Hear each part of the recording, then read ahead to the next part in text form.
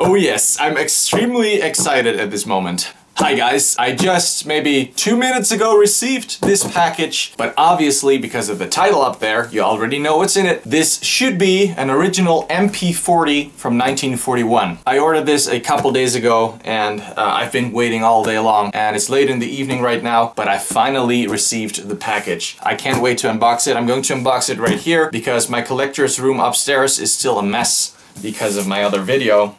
I have to clean that up. But yeah, like I said, it's still a mess, so I'm gonna unbox it here together with my dog. Are we going to unbox something that you don't understand at all? But we are going to... Oh, I can't wait. I'm just gonna stop talking and let's open this box up. I have to be really careful because I don't want to damage it.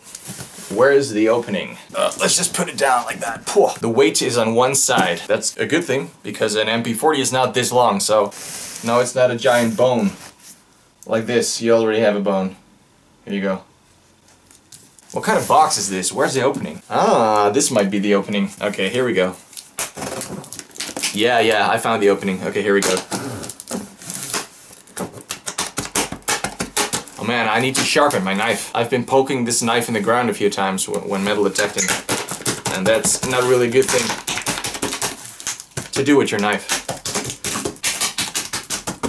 Okay. Oh man, this is so exciting, you can't even tell. This is so exciting. It almost makes me sick. Here we go. Ooh! See that paper? I always keep paper like this because I can always use it again for rations and stuff like that. It's historically correct paper. So yeah. Oh man, I can already see the barrel. Oh, makes me sick. Makes me sick. There should also be a certificate in there. Yes, here we go. Certificate. 1402-2020 BNZ MP40. Yes, that's correct. What's my dog doing? No. Don't play with the paper. Don't play with your bone stuff. Here you go. Oh my god. That postman has no idea what he just delivered. Damn. Oh my god, look at this beautiful original MP40 from 1941. Oh god, I don't know what to say. And it looks like we have, yeah, matching numbers. The website where I bought it from was really bad with information. No information at all, no good pictures. Really bad communication, but luckily I got it. So I'm happy with that. Oh my god. Look at this. This is insane. Oh my goodness. MP40 BNZ 41, number 4337, and this is marked 37. It's all marked 37. I didn't even know if it was matching or not, but it's matching. Matching numbers! MP40, oh my god, look at this. Oh, Maschine Pistola 40. Oh yeah, this is amazing. Let's get rid of the box. Look at this, guys. This is an original MP40 produced in 1941. And if we push this button, the stock will fold like that, and it's going to be extremely comfortable like this. This MP40 is deactivated, so this is perfect for reenacting. I really love it that it's matte. Oh man, I love this MP40. Okay, I'm literally in love with it. It's even prettier than I thought. I had an MP40 before, and there was also a very nice looking MP40. It still had a lot of the original finish on it, but what I like about this one is you can see it's completely silver. It's just so used that it's completely worn off. So that's something that I really like. A lot of times you see the original footage and pictures of German soldiers running around with MP40s. You can see the same look. You see the complete silver color of using it every single day. Oh my god, and it smells like Stahl. Oh, this is so amazing. Look at that sight. Oh my god. And like I said, it's deactivated, so it's not possible to cock and click anymore. The rules are really strange and they all changed again and blah blah blah. With some of them it's actually still possible to cock and click, like the MG42s and stuff that I have. Some of them are able to still eject the magazine and blah blah blah. But really also depends where it was deactivated and when. The other MP40 that I had, I was really irritated by the fact that the magazine was not completely in there. The magazine was in there halfway and then it was welded. And the trigger was like backwards and then weld it. So I mean, come on guys, if you deactivate a historical weapon like that, do it the right way. Don't just screw it up like that. I really hate it because it's really important to keep these amazing pieces of history alive. And a lot of people are saying, oh man, why buy deactivated weapons, blah blah blah, it's trash. No, it's not trash. Okay, I understand that it's hard to deactivate original weapons, and I also don't like it, but you know, if you have the chance between getting destroyed forever or deactivated, then I would go for deactivated, because a lot of times when they find these weapons, if you're lucky, they go to a museum or something, but if that's not possible, a lot of times they will just destroy these weapons. This one was lucky enough to get deactivated. By the way guys, never ever look into the barrel of a pistol or machine gun or whatever, rifle. Never do that. This one is obviously deactivated. I've been pulling the trigger already. Impossible. It cannot be loaded. So I'm just gonna take a look into the barrel, but never ever do this. But I'm doing this because I know I can, because you always have to handle a weapon like it's loaded, so don't play around with that. I'm definitely gonna use this one in many videos. Look at this one. Oh my god. I know this is not really the typical way of an unboxing video, right, just here on the bed, and you know, normally I would do it in my collector's room, but like I said before, it's a real mess up there, so I can't even go up because the stairs is full of my equipment and everything. I'm just like a little kid with toys everywhere. In my case, they are machine guns and stuff. We are right next to my dog, which is falling asleep because I'm so boring. Let's take a look at this beautiful original MP40. Here we have the marking. You can see it's been used a lot. It has a lot of pitting and scratches. I really like that. MP40 BNZ, which is the maker code, 41, which is the year 1941, and then the serial number 4337. And if we take a look right there, you can see again 4337.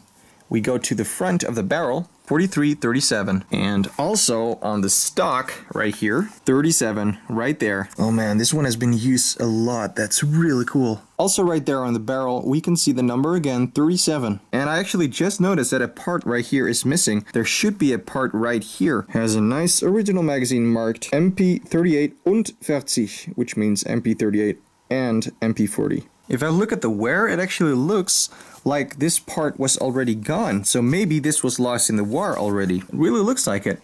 So that's a good thing. I mean, you don't need this. Interesting. I don't mind that it's gone.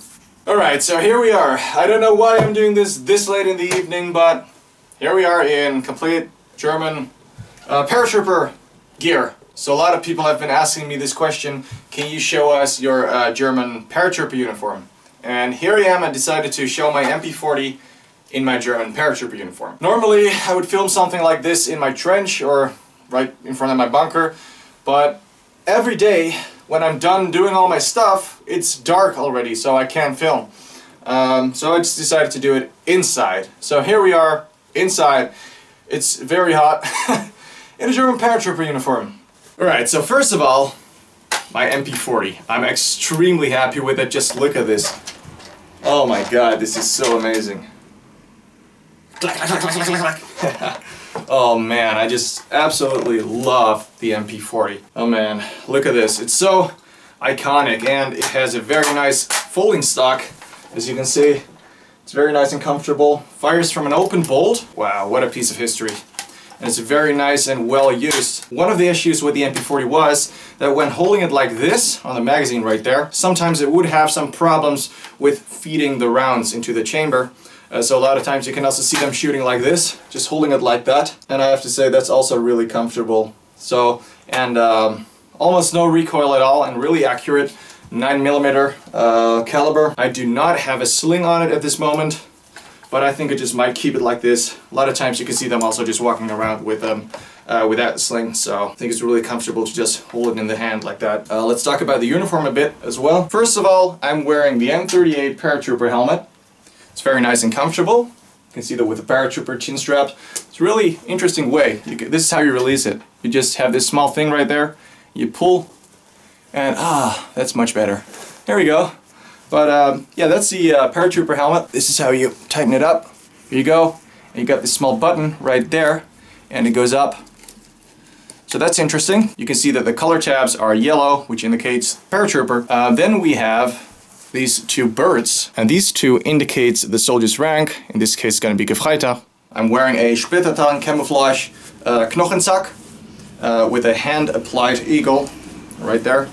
Then here we got the M43 cap, but then, of course, Luftwaffe with the German eagle and blue. Right here we have the Luftwaffe belt buckle. It's the second version eagle. The early one has a hanging tail, and this is the second one. It's a late model, steel, painted blue. Here we have two MP40 magazine pouches.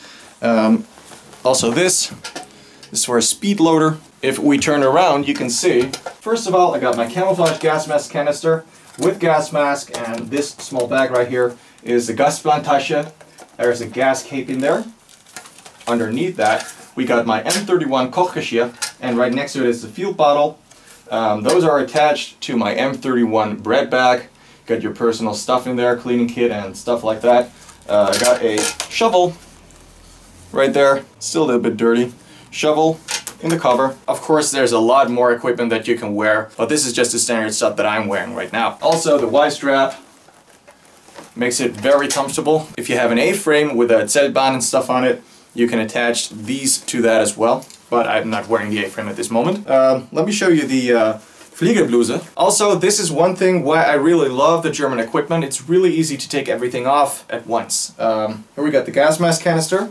Let's take that off first. Gas mask. And the only thing we have to do now is just whoop, and here we go. Everything's gone. So that's something that I really like. Now let's show you what I got under here. We got my wool tunic, Fliegerbluse. That's why it's so warm in here, because I'm wearing wool inside, which is pretty insane. Knochensack. And here we go. And shoulder boards, yellow. Gefreiter. There we go. We can wear it with the M43 field cap. I really like these caps. Great design. You can unbutton these. You have it very nice over your face. Great for in the winter. So M43 field cap. Underneath here, there's nothing really special to see. There we go. I'm sweating at this moment, but nothing special. Oh, by the way, here I got my Erkennungsmarke, or dog tag. The German dog tag, standard a couple days ago, still have to put a strap around it. But look, only a number, which is typical for German paratroopers. And we got the blood type right there and a T, and you see that a lot on paratrooper dog tags. That's for the tetanus shot. So yeah, it's a very nice paratrooper Erkennungsmarke. Also, I'm wearing the first type of paratrooper boots at this moment with the lace on the side. Later you got them on the front. Still a little bit stiff because I've not been using them a lot, but I will definitely use them a lot more in the future. So yeah, really nice looking boots. And this is what they look like on the bottom. But now let's talk about the MP40 again. Oh man, just look at this iconic Maschinenpistole 40. This particular one was produced in 1941 by B&Z. I just really like the look of this one. It's been used a lot. The original finish is completely worn off, and that's the thing that I actually like about this one. When I saw this one for sale, I just had to buy it. And something interesting about the piece right here missing, that part is to protect the barrel. It's made from Bakelite, and of course Bakelite can break. If this hits something really hard, it can break and it can fall off. The cool thing is, there are a lot of pictures and original footage of soldiers using the MP40, while also this piece was missing. And by the looks of it, I'm pretty convinced this was also already gone during the war. So I'm actually gonna keep it like that. I think it's really cool, especially because there are so much pictures of MP40s also missing this piece. Really matches the way the complete MP40 looks, the way it's worn and everything. I really like it. Just look at that sight right here. Typically something that you would see in the video games. You always see this. It's so amazing. And to just hold one like that, click, click, click, click, click. How amazing is that? Right here in the back you can see this, and that's really interesting because that's definitely from putting it down on the ground like this, you know, just sitting on the ground and putting it down. That's what happens. So that's something that I really like. And you can see the same thing right here. You can see that That's really cool from just laying it like this, you know. And I really like the matching numbers because this is just the way it looked in World War II. Just think about this. This is the exact same MP40 that German soldiers were carrying and shooting with in 1941, 42, 43, 44, 45. It's a pretty early one, so it saw a lot of action. By the way, this is how you unfold the stock. You got this button right there, you press that, and there you go. Then you just slam this, and you're ready to go. Right here, we got the S for safety. So you would pull the bolt all the way to the back, and it goes in there, it locks in there, and then it's impossible to fire. This is also interesting. It would be impossible to pull the bolt backwards without doing this. So that's also another safety. The grips are made from Bakelite. Also this part, the side part, made from Bakelite. It's also really easy to field strip the MP40. Just pull this right here, turn it around, and you take it apart. So it's really easy. This is how you would release the magazine. Push the button and pull the magazine out, and ready to reload. And also, like I explained many times before, people say, oh, it's deactivated, now it's trash, and blah blah blah, stuff like that. Okay, you know, for instance, if a World War II veteran from maybe 95 years old cannot fire a gun anymore, would you have less respect for him? I don't think so. This is still a beautiful piece of history, also an extremely important piece of history, and we need to take care of that. Alright, so yeah, I thought we are talking about weapons right now. Why not just get them all down here? Oh man, it was a lot of work getting all these weapons down here, especially those fat MGs. They are extremely heavy. But since they are here, let's take a closer look at them. We got some pistols, we got some flares, we got the PPSH, and a lot more awesome toys right here. Not a lot of space here. You guys have probably seen these before in my videos, but I mean, we're talking about my weapons right now, so here we got a small pistol, really nice FN22. It's a Belgian pistol. This one was produced during the war. Really interesting because this one was actually produced for the Germans. You can see it has the German stamps right there. So that makes this one really interesting. Here we got the magazine right there. Really easy to release. Ah! That was not... I didn't want to do that. Woo! Luckily I didn't damage anything. But yeah, I was right. I said really easy to release the magazine. So that proved it. But that's something that I really like, as long as it's not above your expensive other weapons. But there we go. Here we have a beautiful Walther P38. Really, really nice used condition. And just hear that sound. Yeah, just a really nice original Walther P38 from 1943. Just look at that. Beautiful pistol. Bakelite grips. Here we have a Colt 45 from 1944. I showed this one before on Instagram, but not really on videos. It's a really nice Colt made in 44. United States property, M1911. Right there, US Army. That's really cool. Look how intimidating this is. Look at the caliber. 45, that's insane. Again, the sound. Oh god. That's so nice. And a really nice safety. You see? You cannot fire unless you have your hand right there. Push that. Then you will be able to fire. Which is really nice. Yeah, that's typical that you see in every single video game. Walking around like this. Here we got two flare guns. This one is from the First World War. It was left behind in the town where I live. It still works. And so it was used in the Second World War again, which is really cool. But that's a very nice original World War I flare gun. Here we got a World War II flare gun, made from aluminum, really light, nicely marked and everything. I'm not really getting into the markings right now because we got a lot of stuff here, and this video was only about the MP40 in the first place. But yeah, but I'm not getting into all the small details and stuff right now. PPSH from World War II, and if I have to be honest, which one is better, MP40 or PPSH? Yeah, I would go for the PPSH. High rate of fire. The Germans liked it a lot as well. That's why they used it a lot, and they even converted them to 9mm caliber. Really iconic. PPSH. Hoorah! Then of course we have the M1 Garand with this for the winter trigger. This one was produced in 1944. bayonet fix. I use this one a lot with reenacting. It's just a beautiful and again iconic rifle. I really love it, and especially it still pings, which is the most important thing of the M1 Garand. A beautiful one, really hard to get. Mauser K98K, also a beautiful Mauser. This one was made in 1939, if I'm not mistaken. Right there, you can see the date, 1939. Yeah, just a really nice one. I like the buttstock on this one, right there. Again, bayonet fixed, beautiful rifle, bolt action. My MP40, we got over there the MG34, completely original. And what I like about this one is the buttstock. It was damaged in the war, and then they repaired it with a piece of a shell casing, which makes it even more amazing. Got a nice sling on it and drum magazine. And oh man, just look at this. It was more expensive to produce the MG34, more expensive than the MG42, but they still continued to produce these until the end of the war. Lower rate of fire, of course the MG42 is insane, but still an amazing machine gun and really cool for early impressions and as well late war, doesn't matter. But especially early war impressions, really cool.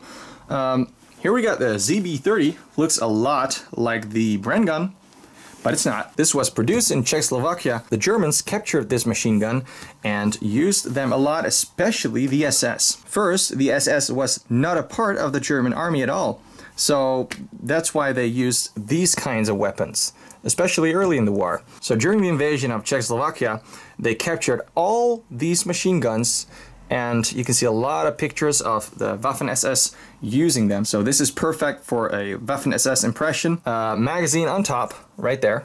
And just the same caliber as the MG42, Mauser K98K, MG34, 8mm Mauser. Of course, that's perfect. And yeah, just a really beautiful machine gun again.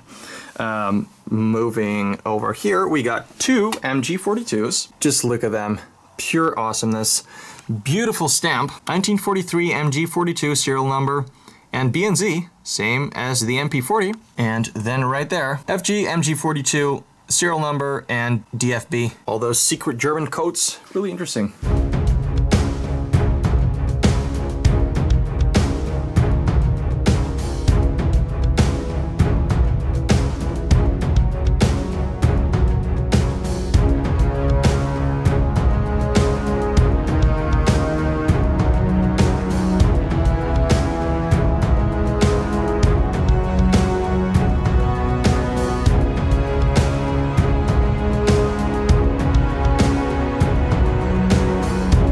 Well guys, that's going to be it for this video. I hope you liked my latest purchase, the MP40, and I hope you enjoyed seeing all these weapons again.